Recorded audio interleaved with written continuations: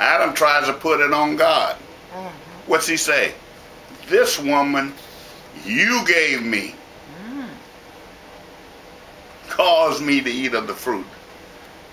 In other words, if you hadn't gave me this woman, God, I wouldn't be in this situation.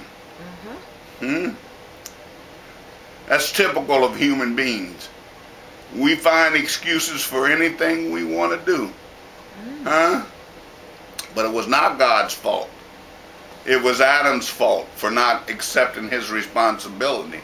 When we know what God expects of us, and we understand what God's laws are, God holds us responsible for not being obedient. We must learn that word, obey. Obey God and live. Obey Satan and die.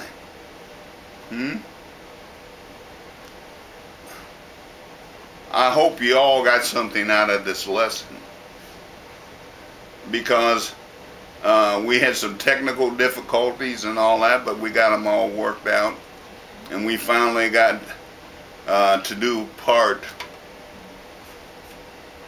4 of this sermon, because I kept telling my wife we got to hurry up and do this, because I don't like to give somebody half of anything. I don't like to give somebody 3/4 of anything. Give them 100%. Book, chapter, and verse. You go read it for yourself. Matthew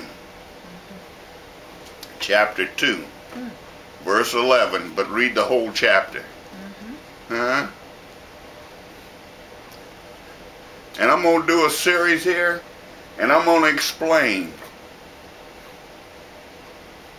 why the world is in the shape that it's in now. Everybody's asking, how can this happen? Why is America in this shape? Why is this happening? Why is that happening? And I'm going to explain to you from the Bible why this is happening. It's because we are disobedient to God. We have left God. By what? By our sinful ways. If America would repent today, everybody get on their knees and repent, God would turn the whole situation around tomorrow. And we would become one nation under God again. I truly believe that. But so many people don't even believe that there's a God. Some people don't want to obey. I don't have to obey nobody. I'm a president. I'm a CEO. I'm a millionaire. I'm a billionaire. All this stuff you see here, houses, land, cars, money, not yours. Not yours. What you say, preacher? I said, not yours. Not yours. God just let you borrow it for a minute. You need to be a good steward over what God gives you. If it was yours, you could take it with you. When you die, you going to take house with you?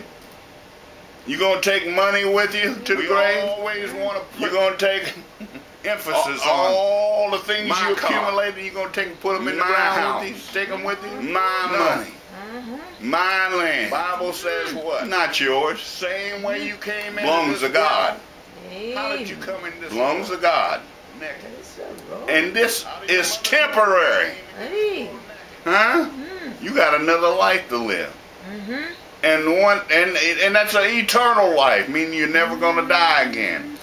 So either you're going to obey God and live with Him eternally in a good place, or you're going to live eternally in that lake of fire. Punishment. Punishment. Oh, don't say that, preacher. I got to say that. Punishment.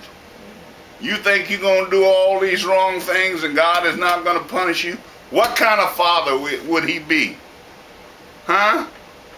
You think he's going to reward you the same way he's going to reward his children which have been obedient? I don't think so. He says there's punishment for being disobedient. Punishment. Only thing I can tell you is repent. Amen. Repent. Amen. And obey and serve a true and a living God. Huh? Yes, sir. Now I'm going to ask you one question and then I'm going to stop. What do you know on this earth that does not change? Time changes. You got a car, it breaks down. It goes back to where it came from. Everything on this earth changes except what? God's word. He says, I'm the same today, tomorrow, and forever. God is everywhere. God knows all. God sees all. And God has all power. So why won't you serve a God like that? You can't fool God. He knows what you're doing. We are stupid if we think we can fool God. Huh? Stop doing the things that you know are against God and repent and serve Him. If you lost your house, get on your knees and pray. Repent. God will give you another house. Huh? Maybe give you the same house back. I don't know. But I'm a firm believer that if you will repent, God will reward you. Huh? He said, seek ye first the kingdom of God and all of His righteousness, and all things, not some things, but all things shall be added unto you. Huh? That's the kind of God we want to serve. Huh? Turn from your wicked ways. Serve God. He's waiting. He's waiting. God has already given 100% when He gave His Son. Huh? How much have you given God? 5%? 10%? 15%?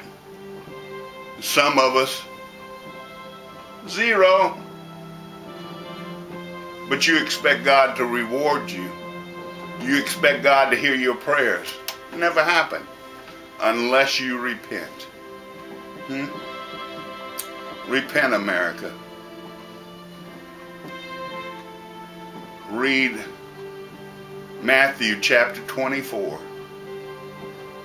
and Mark 13. And you can see that what's happening now today is just the beginning. And my next teaching sermons are going to be about that. What's happening today. What's coming in the future according to the Bible. Okay? May God bless you and keep you. Protect your family. And we pray, oh God, that this country will repent and turn back to you, Father. For you created us to worship you and be obedient. And we pray that this country will change, oh God. Not only this country, but the whole world will change and understand that you are God, that you are the Creator, and that you must be obeyed, Father.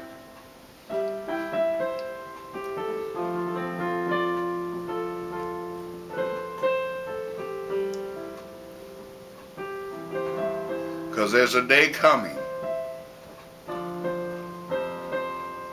A lot of people don't believe that Jesus Christ is the Son of God. But the Bible says what in the end? Says every knee shall bow.